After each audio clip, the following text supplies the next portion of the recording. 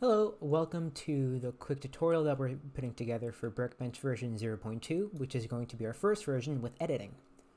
So I'm going to give a quick tour of the user interface that you can use to edit the maps. I'll then show you what files are available for saving your maps and for saving your active projects. And then finally, we're going to go over how you can take your maps, package them, and then send them to be used with a new TT Games mod manager that's going to be released alongside this. So first of all, the user interface. So as part of the features that we've been adding, we have separated the user interface into 3 different sections. First one is here, scene. This is the one from before, classic. Stuff got moved around, but otherwise it is the same. Meshes now then shows you all of the meshes. You can then click here and just go through them one by one. Let's see what this is. I don't know, who knows, but it's there. You can also see maybe something over here. And some of the properties on the right.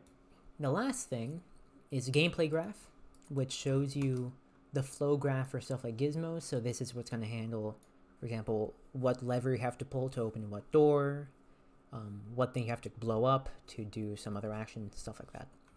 We're going to be focusing on the scene because at the moment this is where all the editing is. So first of all, you want to be able to select objects. You can, as before, do that in the search area over here, but you can also just click here to enable selection mode. And let's select an object. Let's take this panel. So as you can see here, stuff opens up on the right. You can switch properties here on the right as before. So we can make this, for example, a protocol droid panel. So now if you go in game, you'll need a protocol droid to access this. You can move things around. So this second vector here is the drop-off location, which you can see if we move this. Let's make this 7. It moves. Oh, it moves. We can also just put it here and then here. So now it is, when you go to scan the panel, you'll scan it from here.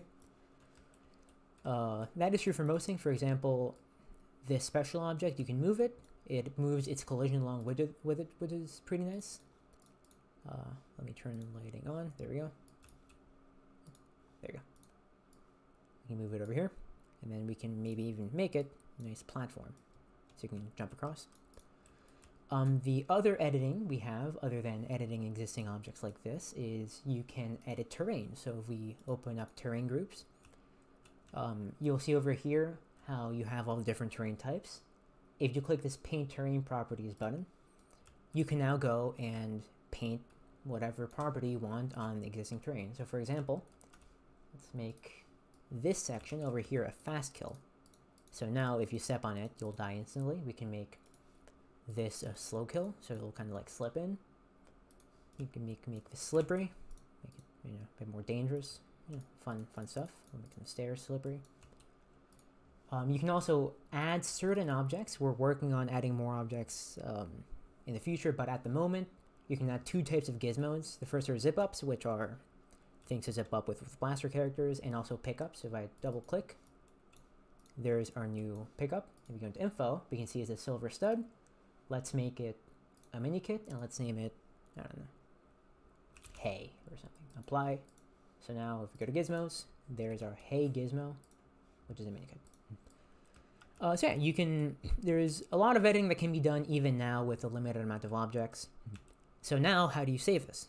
Well, there are a few ways to save. The main way to save an active project, so something that you want to work on in the future, is you go to File, and then Save Project. What this will do is this is going to save into your current directory a Mos Eisley, in this case, .brickbench file. So what the BrickBench file is it is a file that BrickBench that can load in, which is meant to contain all of the editor state at a certain point, which means that you can't take a BrickBench file and distribute it. I guess you could if you want other people to work on it, but it's not like something that you can just load in the game. But it means that it is separate, so you can take your BrickBench file, put it on some random folder, and then open it from there. You don't need to be in the original level file to load it. So from this, we can, as you can see, we can go and open up. Let's open up Tatooine.brickbench. Actually, Mos Eisley BrickBench. This is a different one that I was working on for test. You can see all the properties are there. And very importantly, this Tatooine a.BrickBench, for example, is not in the Tatooine directory, but it works. So that is one thing you can do. Now to distribute mods, there are two other options. The first one, and the recommended one, is to create a patch file, or a set of patch files. And what a patch file is a file that tells you, starting at one file, what changes have to be made to get to another.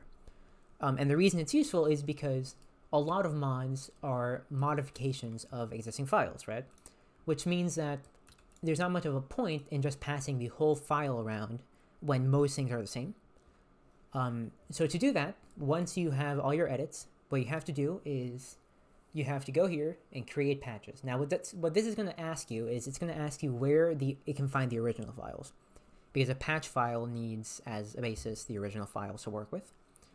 So in this case, as long as you have an extracted original untouched copy of the game, if you modify the files, it's not going to work because it'll be patching the wrong file.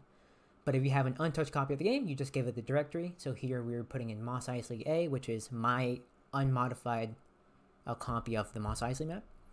And then you just click open. Now I'm not going to do it here because it takes a few minutes to compute. But once you have it done, you'll see, it's from earlier, you have your patch files. And notably, in this case, for example, right, I modified some terrain here, I moved this thing, and I changed this over here.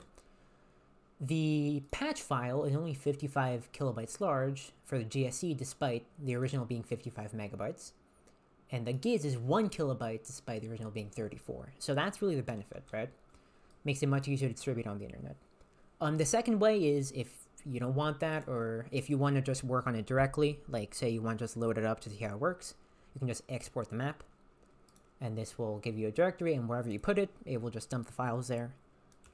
It will overwrite whatever you have, but if you have maybe a second copy that you use to test with, you can just put it there. Now, once you have these files, you want to package them to be able to put them on the internet to download for the TT Mod Manager. And there's two ways of doing that. Now, all of this whole process was likely to change in the near future as the TT Mod Manager becomes a bit more complex. But for now, the path you want to take is, you want to open up here, right? So let's take our patch files, right? So we'll do 1, 2, 3, copy. Now let's go up here, and we're going to make a new folder. And this new folder is going to be our mod, so I'm going to call it my mod, right? And I can paste them in. Now what I want to do is, you want to recreate the original directory structure that it was in, right? So this was originally a Mos Eisley A.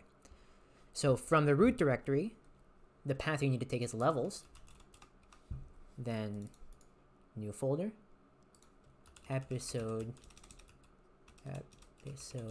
4, then new folder, Mos Eisley, and then new folder,